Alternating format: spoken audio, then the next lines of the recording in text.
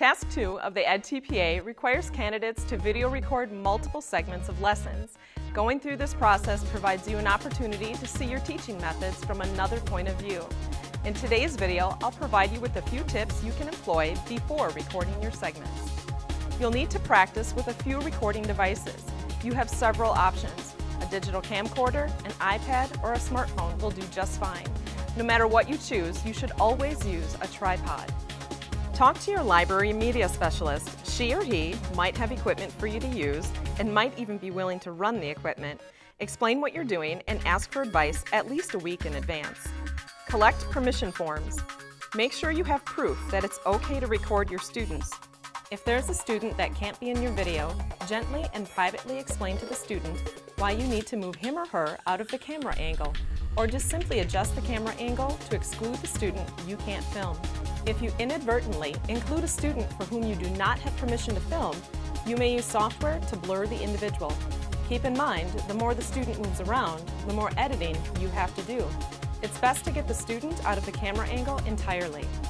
Practice recording at different angles. The light in the room impacts video quality. Light shouldn't be behind the subject. Move the camera or the subject or add more lights if possible.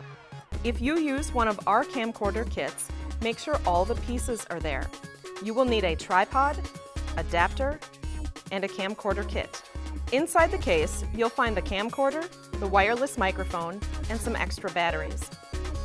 Always put fresh batteries in the wireless microphone before recording. Turn the receiver on and select channel 1.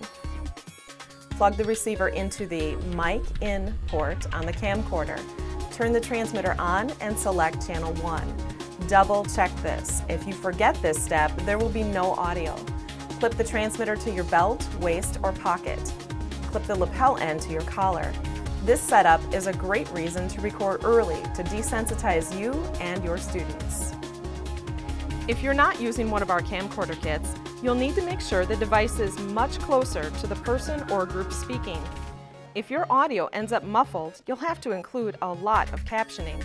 It's much easier to make sure the device is close enough to capture quality audio.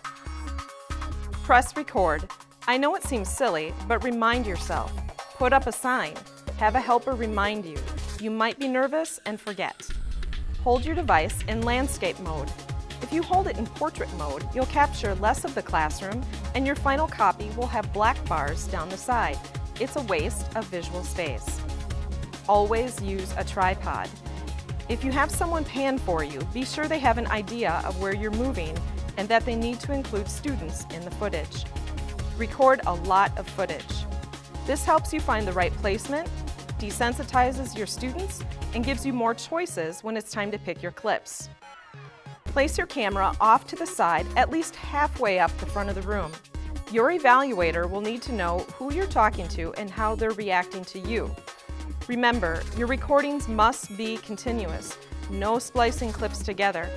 Depending on your handbook, you can upload multiple clips, but within these clips, you can't do any splicing.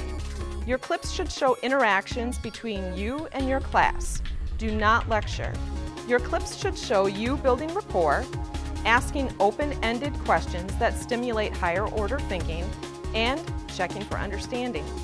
Intentionally build these things into your lessons. If you just tell yourself you'll check for understanding, you won't do it with fidelity, or you'll skip it entirely just because you're nervous. Build rapport, open-ended questions, and formative assessments into your lesson plans. Read your handbook for specific requirements for each clip. Some handbooks call for different samples in each clip. Create a backup of your original video before giving the recording device back. Wouldn't you be crushed if you needed to start fresh only to find out that you deleted the original footage? Back up your footage to an external hard drive, for example. Uploading to public locations is strictly prohibited and would jeopardize your entire portfolio. Start working with your technology early. The last thing you need is to have to prepare for student teaching, write edTPA commentary, and then learn how to record and edit video. That's too much on your plate. If you need technical help, first Google or YouTube your question. Chances are someone's already asked it. If that doesn't work, or if it's more specific to the edTPA, contact your edTPA coordination team. You can reach us via email at edTPA@uwplatt.edu or send us your question on Facebook or Twitter. Good luck. We'll see you at the finish line.